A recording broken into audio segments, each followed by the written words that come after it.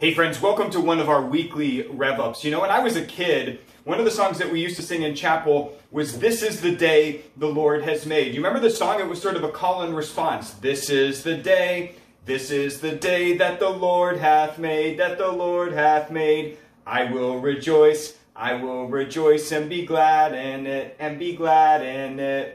You know, I used to sing this song as a kid. I really enjoyed it because there were hand motions, it was exciting, and we would just say, "This is the day the Lord has made, let us rejoice and be glad in it."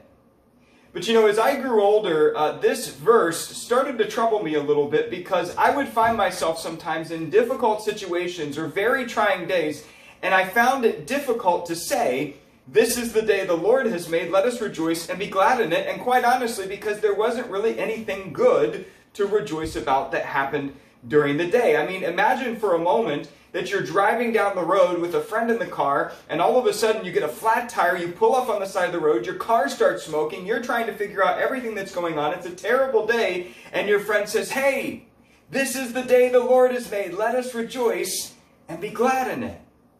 You know, in some sense, it almost sounds like a blind optimism that regardless of what you're experiencing in life, just go ahead and be glad that this is the day the Lord has made. But here's what we're going to do for just a moment here. I want to help put this verse in context. This verse is Psalm 118, verse 24, but the first two verses that come right before it provide us with an important context for why this isn't a verse of blind optimism, but rather of informed optimism. In fact, here's what it says right before it. It says, "The stone that the builders rejected has become the cornerstone. The Lord has done this, and it is marvelous in His eyes." Now remember, when Jesus came into the world, He referred to these very verses. He referred to Himself as the stone that the builders rejected. In other words, that the teachers of the law, the religious leaders, they rejected Him, and His ultimate rejection came when they crucified Him on a cross.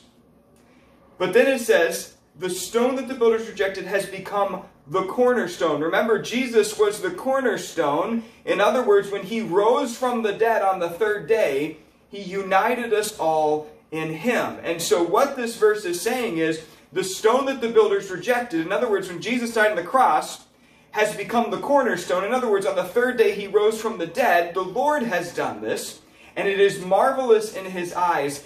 This is the day the Lord has made. Let us rejoice and be glad in it.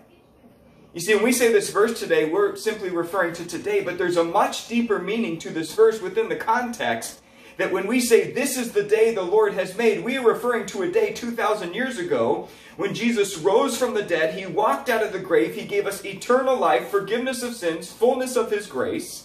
And therefore, we can be informed of our optimism, not because we just blindly say, "This is the day the Lord has made," but we refer back to 2,000 years ago and say, "This is the day the Lord has made.